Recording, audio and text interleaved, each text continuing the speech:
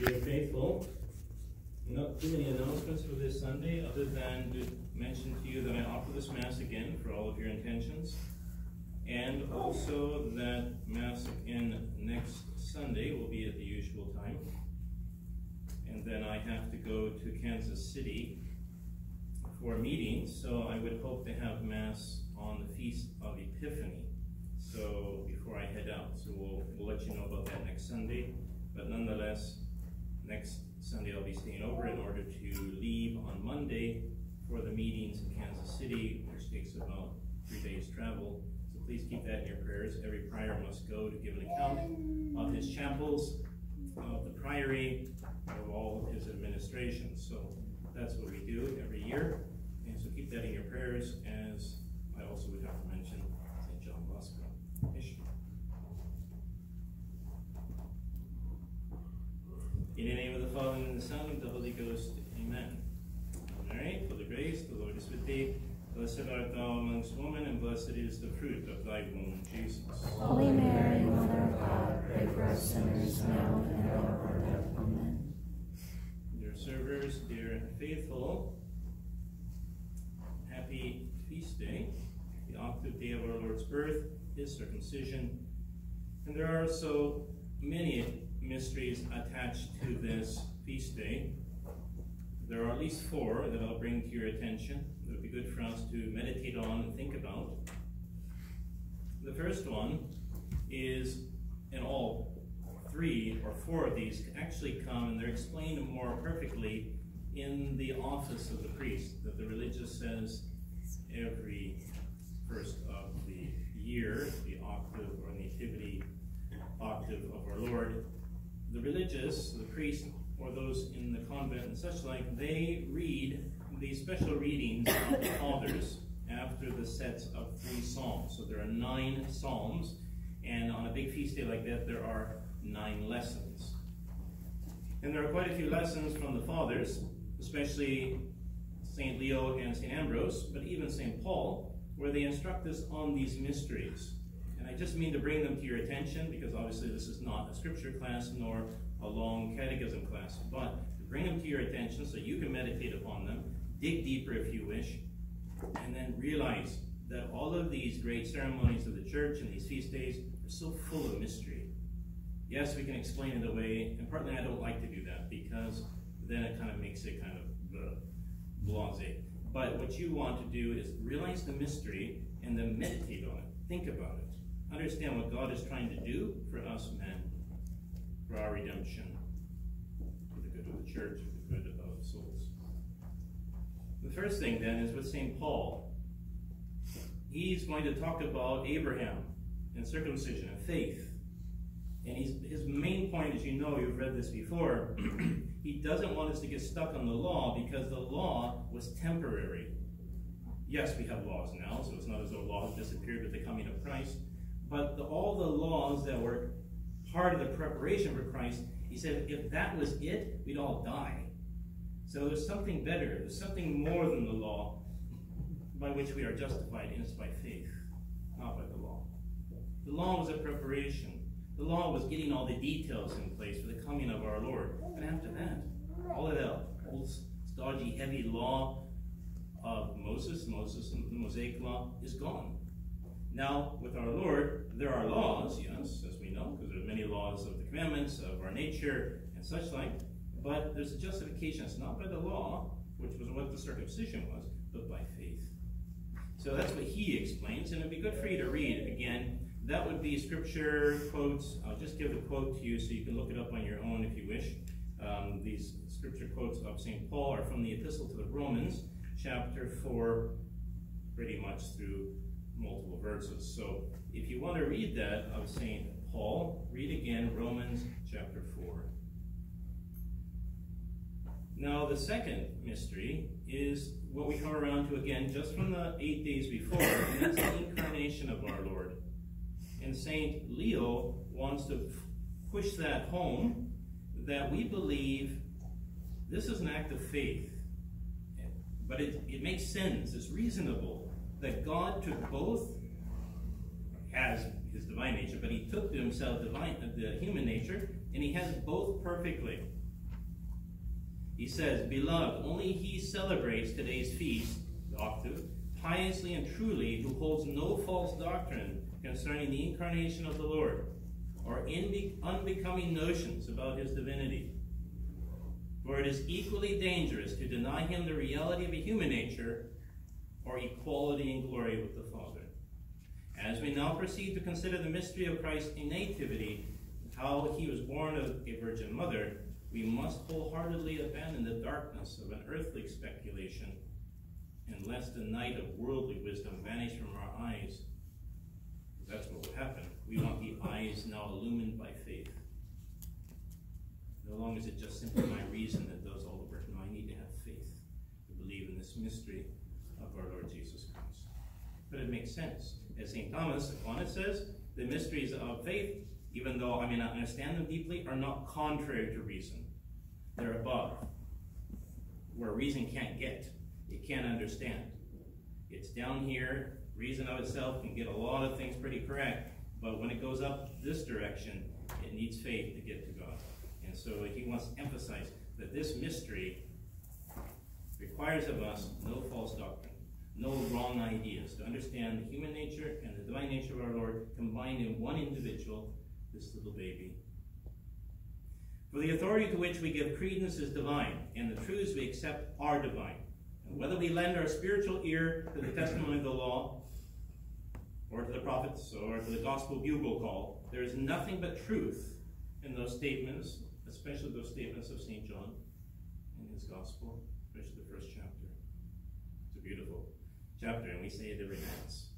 I wish that we could all have the spirit of Christmas every single Mass. So every time you hear the last gospel, you should think of Christmas. When you kneel down, verbum cardo factimus, when you bend your knee that our Lord became flesh, you should be thinking of this spirit. Keep it all year long at the Mass. The third mystery is that of St. Ambrose, what he brings forth, that's to say, and that is on this whole question of the circumcision. He says, "So the child is circumcised. Who is this child but he of whom it was said, a child is born to us, a son is given to us. He becomes as one under the law, that he might gain those under the law." So it's just a continuation of this subjecting himself to everything that we have to be subject to. He became man. That's a big step for God. Not in the sense that he's learning, but in the sense that he had to do something he had never done before. God became man. Incredible. They become like us, weak creatures. And then, in addition to that, he subjected himself even to the law. Why? So that he could bring us up out of the law. To help us who are under the law. To present him to the Lord. And St. Ambrose says, "I would speak on the significance of his being presented to the Lord in Jerusalem if he had not already discussed it." So he says, what's important here in understanding the circumcision of our Lord is how we circumcise our hearts. That's to say, because we're so burdened by vice, we have to cut the vice out of our hearts. Now, I know that's not necessarily applicable in the same degree to every person, because there's many, many degrees in all of our souls, many degrees of what we've left, where we've come from, what we've already circumcised. We've already cut off so many bad things that we brought with us from the secular world, from the profane world, from, I don't know, apostasy even. But here we are, and it's still necessary for every one of us to unentangle ourselves, get ourselves out of all of these vices. And he says, we know that man, weak in both body and soul, has a certain proclivity for sinning and gets inextricably entangled in various vices. Our Lord's circumcision on the 8th day, he says, signified the purging of all sin and that would take place at the time of his resurrection. And to continue the meaning of the text, every male that opens the womb shall be called holy to the Lord, is that by these words of the law, the virgin childbearing was promised. For he who was sinless was certainly holy. Moreover, it is shown that this really was he whom the law foretold when the angel repeated the equivalent of these words, the Holy One to be born shall be called the Son of God.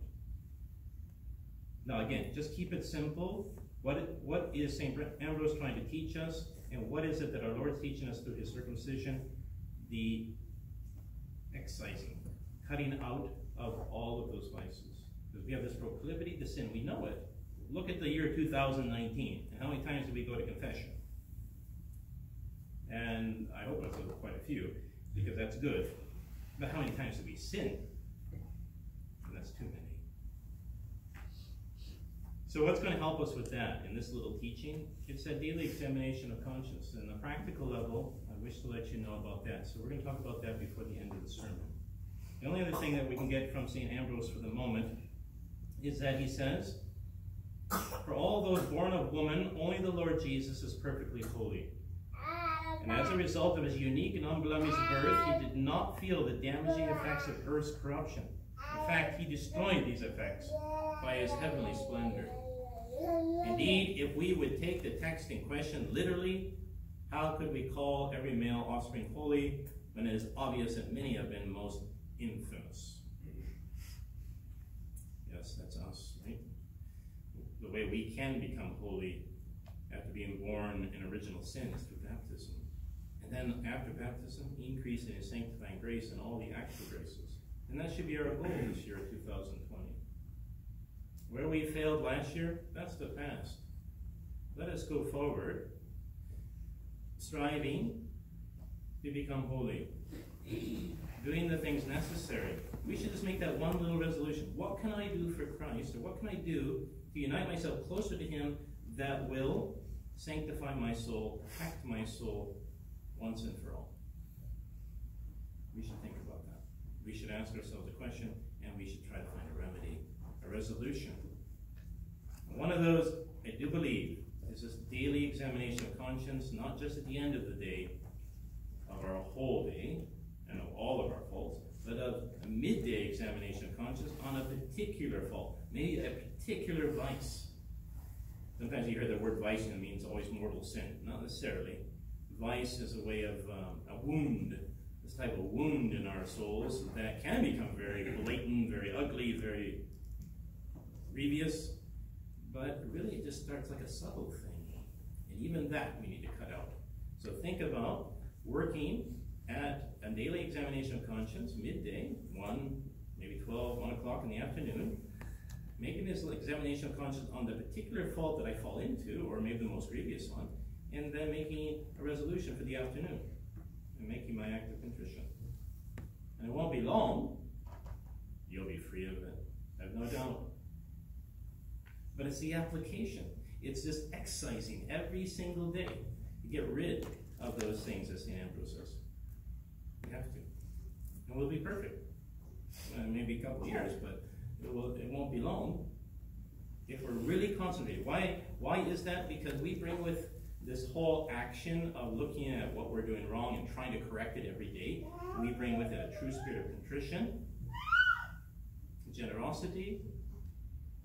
We also are setting our eyes on a high goal of what we hope to become, rather than just staying back here and saying, oh, I can never do anything good.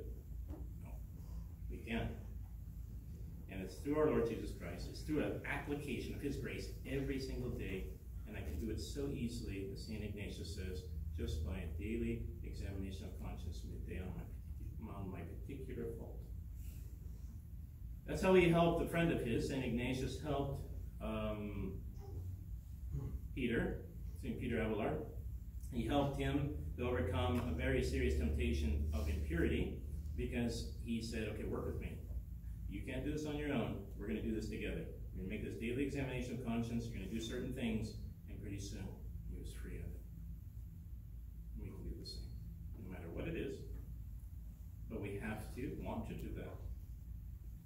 I think it is so simple, these type of little spiritual applications, because if we make a comparison to our bodily life, what man's going to stay in shape? Well, the man who applies himself says, every day I'm going to do something exercising. Or I'm going to avoid a certain type of food. That's the one who's going to make his goal. And why would it be different in the spiritual life? But that's the crux of the matter, isn't it? Because we're very lazy. And often, look at the resolutions you made last year. How many did you keep? Maybe you made too many. Don't make too many. Just keep it simple. Keep the ones you can keep, do them well, and then you can always do others. But think about those resolutions. Did you keep them well? What happened?